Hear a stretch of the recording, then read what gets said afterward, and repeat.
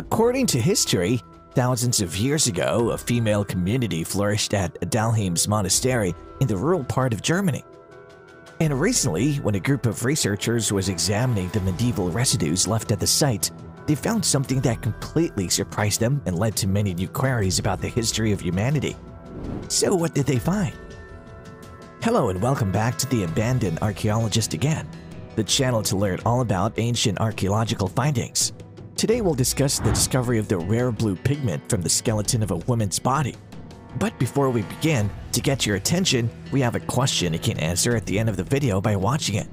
Why is Lapis Lazuli or blue pigment so valuable?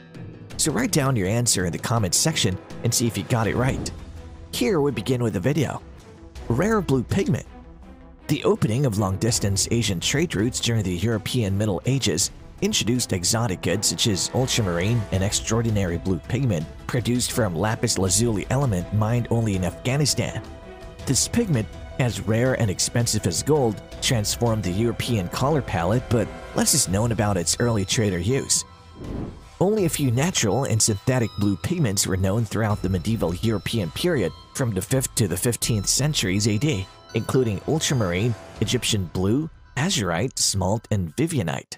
Among these blues, ultramarine created by grinding and purifying lazurite crystals from the ornamental Lapis Lazuli stone was by far the most expensive, reserved for the most abundant manuscripts alongside gold and silver. Lapis Lazuli was a quintessential luxurious trade good in the Eurasian pre-modern period, mined from a single region in Afghanistan, and its waxing and waning ability in artistic centers throughout Eurasia reflect both its enormous cost and circuitous supply lines along which it was traded over 1,000s of miles. The use of highly pure ultramarine in illuminated works was restricted to luxury books of high value and importance in medieval art. Only scribes and painters of exceptional skill would have been trusted with its use. However, before the 15th century, scribes rarely assigned their works, raising questions about the identity of early scribes and illuminators. Even in women's monastery libraries, fewer than 15% of books bear female names or titles, or before the 12th century, fewer than 1% of books could be attributed to women. As a result, it has long been assumed that throughout the Middle Ages, monks rather than nuns were the primary producers of books. Recent historical research, however, has called this belief into question, revealing that religious women were not only educated, but also prolific producers and consumers of books. Discovery of the medieval skeleton of a woman. A woman died in Germany around 1,000 years ago and was buried in an unknown grave in a church cemetery. There was no record of her life, and no historian had reason to know who she was. When modern scientists examined her relics, they discovered something unusual: brilliant blue dots in the tartar on her teeth. As a result, the role of women in art in medieval Europe has taken on new significance. The blue particles were lapis lazuli, known as a semi-precious stone, precious and expensive at the time for its vivid color, and was ground up and used as a pigment. Scientists deduced that the woman was an artist working on illuminated manuscripts, a task usually associated with monks. The find is the most direct evidence of a specific woman's involvement in creating high-quality illuminated manuscripts, known as the lavishly illustrated religious or secular texts of the Middle Ages. It also supports other findings that female artisans were not as uncommon as previously thought. Why is it so surprising? Religious women played an especially active role in book production in Germany and Austria, and their work can be traced back to the late 8th century. Although surviving examples of these works are rare and modest, there's a growing body of evidence that by the 12th century, women's monasteries were producing books of the highest quality. For example, the dual-sex monastery of Admont in Salzburg supported a community of nuns who worked in over 200 surviving books for the monastery's 12th century book collection. More than 4,000 books attributed to over 400 women scribes have been identified from the 13th to the 16th century, when documentary evidence and record-keeping in Germany were more complete.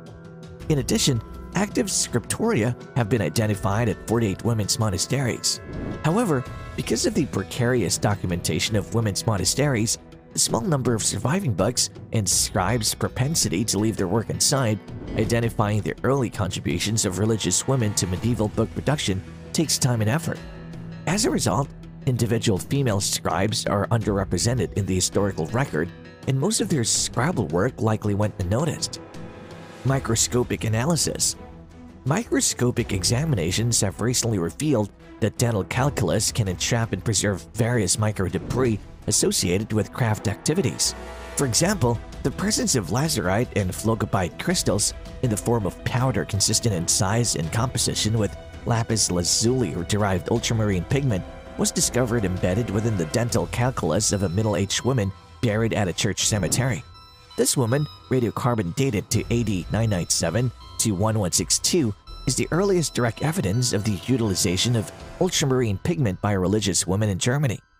Furthermore, because the monastery and all of its contents were destroyed in a 14th century fire, this lapis lazuli discovery may be the only surviving evidence of female scribal activity at the site. Predictions about women. There are numerous predictions that the woman was involved in book production, pigment preparation, or some medical use, and here are some of the predictions. Pigment preparation. It is possible but less likely that the lapis lazuli pigment entered B78's oral cavity through pigment production rather than painting. Ultramarine production from lapis lazuli stone is formed by a laborious process of grinding, progressively washing, and levigating lapis lazuli stone powder, followed by oil flotation to remove impurities and concentrate the blue-bearing lazurite crystals. The mortar in which the lapis lazuli stone was also used to be covered so that it may not go off in dust. This airborne dust may contact dental calculus through inadvertent inhalation, either during the pigment preparation process or afterward, such as during workshop cleaning. Women were traditionally responsible for pigment production, but this gender division of labor may be a late medieval development associated with professionalization of trades and crafts. Lapidary medicine. B78 could also have consumed powdered lapis lazuli as a form of lapidary medicine. Since antiquity, many Old World cultures have attributed magical and healing powers to the lapis lazuli stone, primarily used as an amulet stone and a component of eye ointments. Medical lapis lazuli was especially important in the medieval Islamic world, as evidenced by numerous medical recipe books. Unfortunately, there is little evidence that the Mediterranean and Islamic methods of ingesting lapis lazuli pigment were common or even practiced in the 11th and 12th century Germany. As a result, while the B78's ingestion of medical lapis lazuli cannot be ruled out, it appears unlikely given the scarcity of evidence for this practice. Book production. Most plausible scenario is that individual B78 was a woman who worked on high-quality manuscripts. The hiring of a gifted female scribe to create deluxe liturgical books from expensive materials was not uncommon in Germany at this time.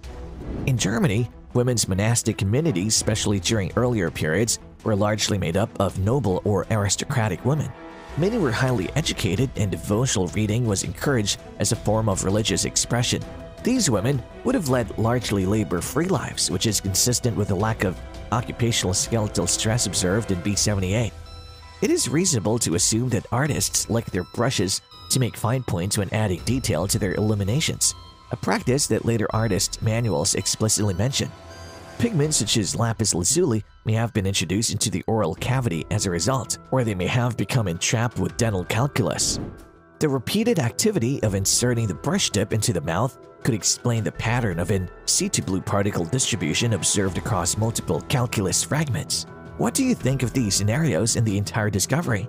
Let us know in the comments below. And the answer to the question we've asked is that as the blue pigment was rarer than gold, it was known for its beauty, pigmentation, and power. Subscribe for more.